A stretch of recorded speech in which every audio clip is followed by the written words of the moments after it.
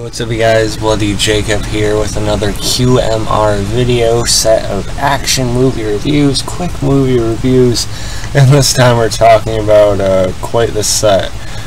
We have not only Chuck Norris in both the Hitman as well as Hero and the Terror, but we also have Steven Seagal in Driven to Kill, released in 2009. Along with Excessive Force 2, Force on Force, starring Stacey Randall, which came out in 1995. And finally, Red Scorpion 2, starring Matt McCallum, excuse me, which came out in 1994. Jacob here, meeting my icon, Catherine Isabel. Bloody Jacob, for sexy, awesome, exclusive content.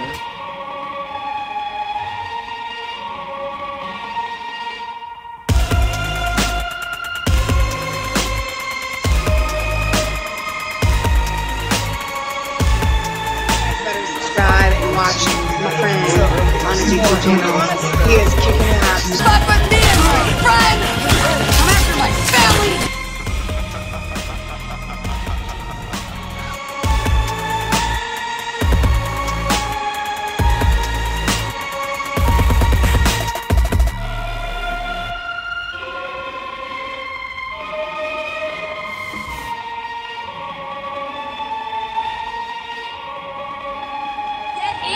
Subscribe. That sounds like a warning. It's an invitation. Yeah.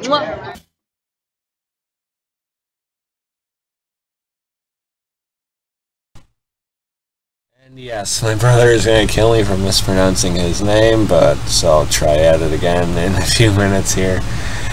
But yeah, so once again, if you guys haven't watched a QMR video from me before, it is not my original concept. I am aware of that. You know, I got it from Chris Stuckman. It's basically just a way of me not putting pressure on myself to review every single thing one at a time that I watch, so I can just relax and watch things at my leisure without worrying about doing a video. And as well, with a full-time job, it's just easier to sort of try and get things reviewed together in one cluster. As long as they fit together in some way, you know, with these being action movies, it at least makes a little bit of sense, even though some of these are different from each other. But yeah, so we'll start off, I think, with, why don't we just go right for it, Driven to Kill, starring Steven Seagal, and again, that came out in 2009, I do believe. Yes, it did. And yeah, I've done a lot of Steven Seagal movie reviews on this channel at this point, to varying degrees of success, of explaining my love-hate relationship with, you know, Sensei Seagal. And this one was actually one of the successes, oddly enough. I actually liked Driven to Kill. And don't get me wrong, there are issues with it, but I think it is one of his best 2000s films. It's probably going to end up being one of his best 2000s and 2010s films. And really, I think this, along with movies like Into the Sun and maybe one or two others, I do like more than some of his, you know, apparent prime era films, for one reason or another. And again, I recognize the issues with it. He does have a pretty bizarre Russian accent in this. Sometimes it's his voice, and other times you question if it's a dub or not. I don't know, but I don't think it was as bad on that end as some of the other 2000s films with the dubbing. So the accent takes some getting used to, but it is what it is. It's not the worst, I guess. It's basically about an ex-Russian mobster who is now a crime novelist who must confront his past when his family is targeted by violence. Yep, his daughter's going to get married, then it turns out, you know, connections from his past come back to haunt him, as well as who his daughter's getting married to, ironically, you know, connecting to what he was involved in years ago. So yeah, that kind of thing. And he goes after the guys who attacked his family. But yeah. So this one, I liked, I don't know, something about it. Steven Seagal shows a sliver of emotion, you know, when the attack happens. You know, when his daughter is, severely injured. I'm not going to spoil it and say if she dies or not for you. I won't spoil it. But you see him exhaling. You even see him actually trying to show some anguish and sadness in his face for a second too. It's kind of weird. Still, you know, the usual performance you'd expect from Seagal, don't get me wrong. I also do gotta mention that Laura Manil plays his daughter Lainey in this movie. She is a talented actress. She doesn't really have much in the way of screen time, let alone speaking parts in this movie. But I thought at the beginning she was actually quite good, and you know, I know her from a show you know, I really love these days called Van Helsing. She is in the first season or so of that. You know, she did a show that was well received on Sci-Fi besides that called Alphas. And she's been in quite a few things. She's even made an appearance in Supernatural and such. And this movie also features Alex Ponovic, a great guy, another you know, main Van Helsing cast member actually. He's done a lot of great genre work, a lot of great action work, who is now just really becoming something special on his own. You know, he's been in things like The 100, he's had, you know, roles in Supernatural a couple times, you know, he's in the current Snowpiercer series. I could go on and on. He was even one of the apes in War for the Planet of the Apes. Alex Ponovic is an awesome guy, and he's one of the main, you know, antagonists in this, I guess. You know, he plays Tony. He's the main guy who actually carries out the attack on Seagal's family, so you can imagine the wrath that he will face from the sensei. But yeah, you also have Mike DePod in this, who's been in a large number of TV shows and films as well. You've probably seen him in something. But yeah, it's not too bad of a film, honestly. And you have Seagal questioning his daughter's fiance throughout, you know, with who his father is and such. You see maybe this guy actually really did and does care about his daughter. Maybe. But yeah, the action in this actually isn't too bad. It's actually constant. It's not like one of those 2000 movies of his that drags. And it's actually fairly violent. You have you know, a few brutal knife kills, a knife fight that actually isn't too bad. The editing is a bit choppy, sure, but there's also a fairly entertaining firefight towards the end of the movie too. I do have this film on Blu-ray. I actually like the cover there. There's an alternative Blu-ray cover, but it's a bit more generic. Not that that one isn't, but I think this one looks cooler anyway. So Driven to Kill, not too bad. One of the better times I've had with a Seagal movie in a while, and it's probably one of my favorites of his now, for one reason or another. And Seagal actually sort of runs in this movie as well. It's really, really scary. But yeah, so if I had to rate this movie, I don't know, man. I was entertained by it. The villains, I guess, you know, besides Alex Ponovic and such, you know, he could have been written better as well. It wasn't his fault. But the villains, they could have been more, and Seagal does get hit a few times in passing towards the end, but again, it would have been great if there felt like there was more of more tension, and maybe Seagal would actually be killed, but no, there's nothing really to worry about here as usual. But yeah, besides that, kind of above average, I think, above par for what you'd expect from a, you know, kind of current day Seagal movie. And really, I think I actually like it better than some of his, you know, golden era films. So yeah, Driven to Kill, actually pretty decent, which is, you know, weird for me to say. And then we're going to be talking about Hero and the Terror, actually, which came out in 1988 and stars Chuck Norris, as well as, I'm probably going to mispronounce his name here as well, watch me. Yep, Jack O'Halloran, maybe not. Danny was lucky 3 years ago at the arrest of Terror, a serial killer of young women. Danny's about to be a dad when Terror escapes prison and is back to killing. Will Danny get lucky this time? So, yeah. This is a movie I was actually anticipating quite a bit. Because if you go back and watch interviews with Chuck Norris when the film was coming out, he was excited for this role because he wasn't just going to be like a fighting machine. He was going to be, you know, capable, mind you, and he was going to, you know, satisfy what Chuck Norris fans want. But his character is going to have some anxiety, some fear, you know, some, you know, trauma through his experience that, you know, with his past encounter with Jack O'Halloran's character, Simon Moon. So he was excited to maybe flex his acting chops a little bit more, and I think Chuck Norris really did succeed here. I think it's one of his better, if not one of his best, very best acting performances. I mean, I know people don't talk about Chuck Norris for his acting very much, but I've said it before in all my Chuck Norris videos that I do think he's more of a natural than many others in the action genre. He has this natural likability to him, this kind of natural, you know, conviction, this natural sort of honor about him that just comes off really well, and it feels, again, I said natural, but organic as well. Same thing, right? Jack O'Halloran, of course, he was in one of the Superman movies, and he works really well. They know not to show too much of, you know, the killer in the film. Although I do think they could have given him a different haircut or something. He looks, you know, he looks malnourished. His, you know, teeth are yellowing and stuff like that. And, you know, they definitely have like a somewhat of a TV sort of serial killer show vibe to it, I guess. And, you know, the budget does feel a little bit low. That's kind of why I said TV. But it doesn't necessarily hurt the film.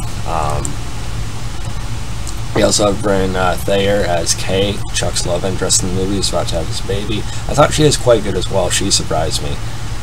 She may have actually showed the most emotion, you know, like outright emotion in the film, you know. So I thought she did a good job. You have Steve James, who I think is you know, kind of a crowd or audience favorite in these types of films. And again, he's underutilized here, but it's still good to see him. Yeah, I think it's shot fairly well. I think it, you know, it might be a bit slow, a bit uneventful for some, because pretty much all the movie is building up to Chuck Norris's character's, you know, confrontation with Simon Moon again. So there's not a whole lot else that happens between then and there, besides the investigation and such. Although you do get a pretty entertaining, you know, apprehension of some thugs on a dock. And, you know, Chuck slugging one of them, who ends up taking a woman's purse when he and his girlfriend are out shopping. So you still get your classic Chuck Norris fare there that I hope people recognize as well. So yeah, I thoroughly enjoyed Hero and the Terror. It is, you know, I've seen some people say it's a lesser version of Silent Rage, and I do think Silent Rage is a superior film. It had an extra eeriness throughout that this one unfortunately didn't have. And I do think the fights were a bit more extensive in that. But still, the final one is good here. You know, it lives up to the hype for the most part, although I feel like it could have gone on a little bit longer. You can tell that they really got into it on their own, and they did do all their own, of course, choreography and fight work there. So I still thought it was quite good. You know, I know it probably won't pop up on a lot of people's all-time favorite Norris films, but it's probably within the top 10 for me, honestly. It could very well be still. So yeah, if I had to rate it, I'm giving it right dead in the middle, an 85%, a solid B. Then we got to about that one. And then, next up, we're going to be talking about the Hitman, which came out in 1991. And again, it stars Chuck Norris, about a cop who goes undercover as a hitman to bring down a criminal organization. Yeah, sure. You basically have Chuck Norris's character here, Garrett, or Grogan, as he goes by later on, who is thought to be dead through the betrayal of a supposed partner. And then he's basically put into this undercover role, you know, to sort of infiltrate, you know, a prominent criminal group, you know, from within, and then eventually, of course, it leads to confronting his partner again, who had ties of his own. So, you know, it's a little more complex than that IMDb sum up let on there. Yes, you get Chuck Norris with the mullet in this movie. Chuck Norris did, and Van Damme both did it. And as much as I love Van Damme, I think Chuck actually wore it better. Yeah, I'm gonna say it. And this movie, you know, is another interesting one for Chuck Norris fans. because it's not a straight up what you'd expect him to do. I mean, there's not a whole lot of martial arts in this movie, even less than there was in Hero and the Terror. It's more of a, you know, shooting action type movie. You know, don't get me wrong, Chuck Norris does know how to physically take down guys in this if he has to, but it's not the main focus. There's definitely a lot more shootouts than there is, you know, hand-to-hand. And when there is, it's fairly brief in this one. And that's okay, because I think the movie made up for it, and, you know, if I love these guys enough, you know, I gotta be willing to see them do more than just, you know, kicks. That can't be what the movie's all about either. I really like the vibe to this movie. I think it had a really nice sort of pulpy, you know, old school, you know, kind of gloomy noir, almost noir type feel to the proceedings that I really enjoyed. It had a decent production value as well. There's also this next door neighbor that Chuck Norris ends up bonding with, you know, the kid. You know, even though he's you know, playing this Rogan person, it's still good to see, you know, the good side to him. Maybe he hasn't completely lost himself despite what happened with his partner. By the way, this film also stars Michael Parks as that former partner, who plays the bastard, you know, pretty well, I think. Yeah, there are a good number of shootouts in this, and you know, there's one part where it almost kind of lost me, where, you know, of course, you know, the kid and his mother end up maybe getting caught in the crossfire, or at least put in danger somehow. And I don't know, it just kind of stretched the amount of believability for me that they may have survived what they did, or at least the kid. But, you know, it is what it is with that. I almost wish they would have, you know, had something terrible happen to them, then have that drive what Chuck Norris does at the end. But still, you know, it works out. You know, Chuck Norris gets to be a little bit happier for a change in the movie, and we still get a pretty damn satisfying classic bad guy Chuck Norris movie death. So that's pretty cool. I really like that, and it's warmed up quite well to me. At first I was a bit lukewarm on it, but I think objectively and even from my own perspective, it is one of Chuck Norris's best films. So yeah, and then next up, just two more left, guys, bear with me. We have, yeah, we'll go with Excessive Force 2, Force on Force. And no, I did not see the original film. It's one of those that's really only related, you know, in title only, which you're going to see a trend with these two films here to close off the video. Once you cross this special agent, you've crossed the line. But yeah, you know, I like my, you know, my female stars, my you know, great actresses, or just to see a female handle himself believably. I always love getting into that, and sometimes when that happens, I can get more behind them than some of the bigger you know, male names within TV or film. And this is about Stacey Randall, who plays Harley Cordell. I love that name. A special forces agent turned investigator who arrives on the scene of an apparent mob hit to help the local police. In actuality, she's hunting down Francis Liddell, her former CO and lover, who shot her in the head when she turned down his offer to become part of the freelance assassination squad he was forming. Ignoring the need for surgery to remove the bullet fragment, which still caused her to have occasional bouts of disorientation, she continues her quest to bring down Liddell before he has a chance to kill a mafia informant being held at the police station. So yeah, this is a bit of a gem of a movie, honestly. You know, everyone talks about Cynthia Rothrock as the female action star, and, you know, some others, but forget all those. Honestly, give me Stacey Randall. Not only does she have the looks, even from that physical standpoint, she's more appealing to me than Rothrock, but she pulled off the martial arts in this movie so well.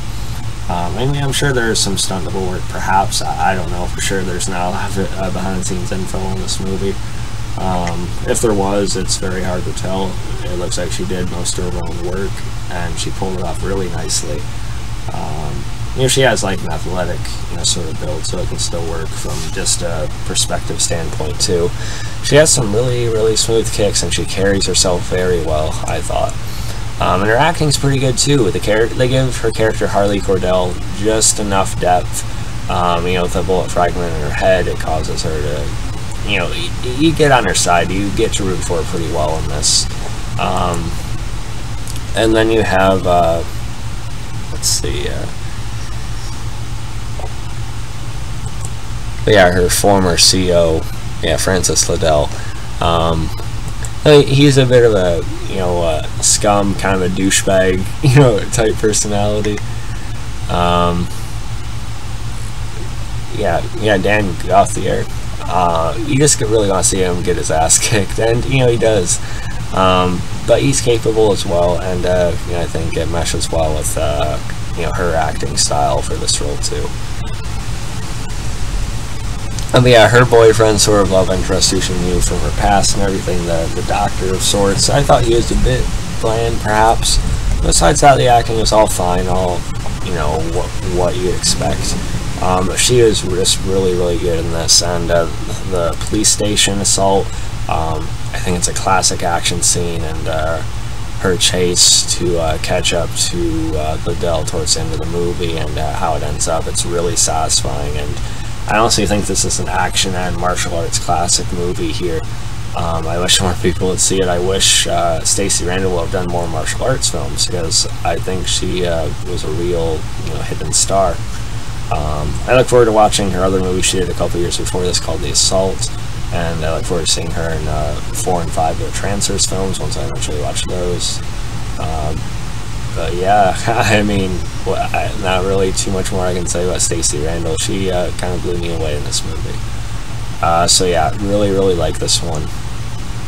I'd give it probably anywhere from like 87 to like a 90% even, who knows. And by the way, the 2 Chuck Norris films, I already decided to give Hero and the Terror an 85%, and the Hitman, I'd give, yeah, probably about an 87%, I'll bump it up a little bit. And finally, we're going to be talking about Red Scorpion 2, the, again, in title only, sequel to Red Scorpion. Of course, the original Red Scorpion starring Dolph Lundgren. In my opinion, I think one of Dolph Lundgren's best films, one of my very favorite films of his. So I was, you know, interested, you know, to see this movie, to say the least. My brother steered me in this direction. You know, there's a lot of martial artists I love, a lot of action guys I love, but he's dived even further into the well, and he's pulled out some people that, you know, weren't as, you know, recognized as some others for, you know, varying reasons. And Matt McComb, you know, he has a very, very extensive stunts filmography, stunt career. He's probably done some work in some of your favorite films. He did it in mine. And again, this movie has nothing to do with the original Red Scorpion. They reference vaguely Dolph Lundgren's character Nikolai once, in sort of a tie-back type of way, but it's also sort of retconning what Red Scorpion is actually about, and it's really nothing to do with what it actually was about in the original movie. So it's a little annoying that they did that, but it is what it is with it. It basically, you don't even gotta, you know, you don't even gotta connect it at all. It's to that point. Basically, Matt McComb's character is part of the group that's assembled to go after this, you know, group of neo-Nazis who are, you know, sort of hiding, you know, within,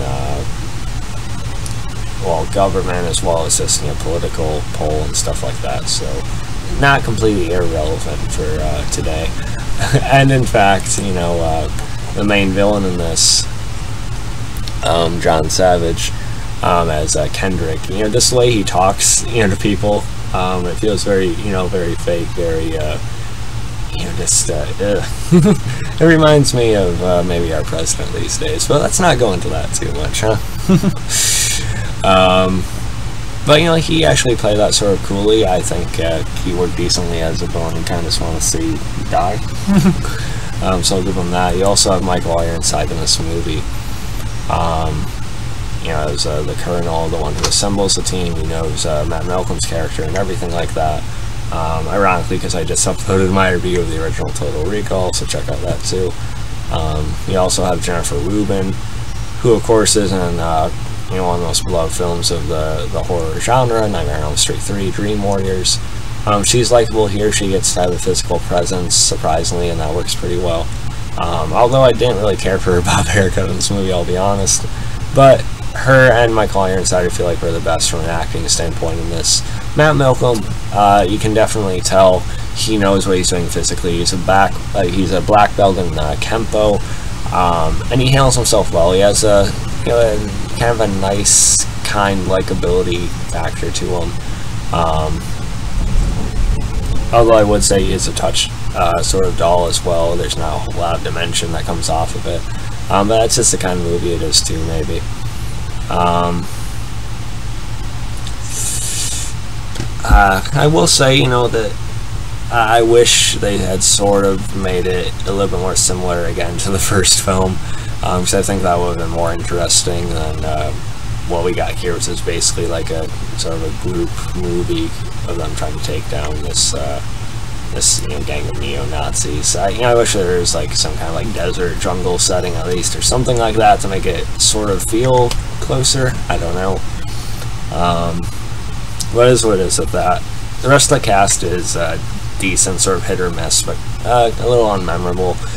The action's pretty good. The choreography is decent. Again, Matt Malcolm really does handle himself. He does throw some really smooth kicks, and again, you can tell he's seamless with the work when it comes to that.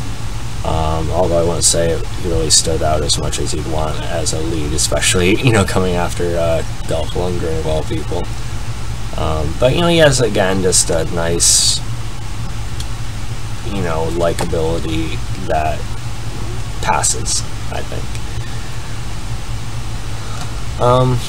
So it plays out in, fairly satisfying, expected ways, and, why am I bashing this for being expected? There's a lot in this genre that are predictable, yet still enjoyable, and this one has a general enjoyment to it,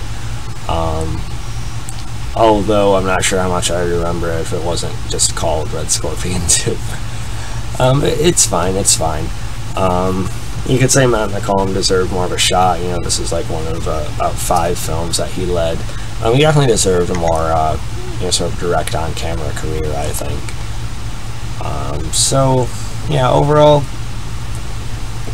not the best, not the worst. Some of the choreography is good. Matt Malcolm was really good at handling it, but some of it just didn't work. Like you could tell, some of the hits weren't really connecting, with the guy's face and stuff. But it's one of those things, and definitely, low budget. I love a lot of low budget crap, but it definitely had like a very much like early in the morning, made for TV vibe to it, and it was okay. I feel like they could have done more with McCollum's character to make him, pop a bit. But it is what it is with that. If I had to rate it, I'd give it, why don't we just stick with like a 70%, give or take. So yeah, let me guys thought about this. Let me know what you thought about all of these. You can give me a follow on Twitter, Facebook, Instagram, and yeah, I'll catch you guys next time. Peace.